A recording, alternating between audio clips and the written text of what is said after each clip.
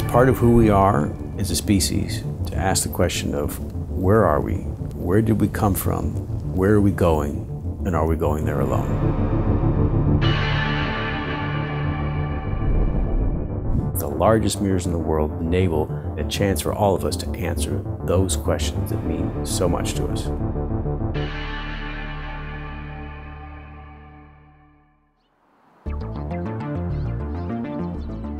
My name is Patrick McCarthy, and I'm the principal astronomer behind the giant Magellan Telescope project, the largest telescope in the world.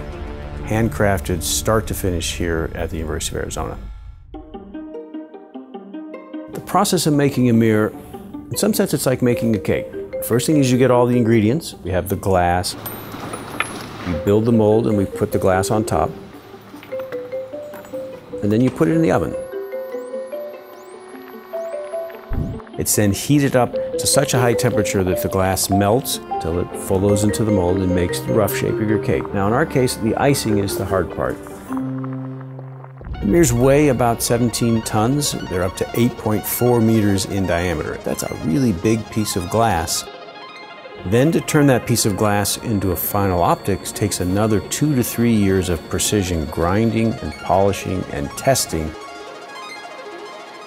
Each mirror from start to finish takes roughly 7 years to produce, and there's roughly 100 people working on it, so about 200 person years that go into making one of these mirrors.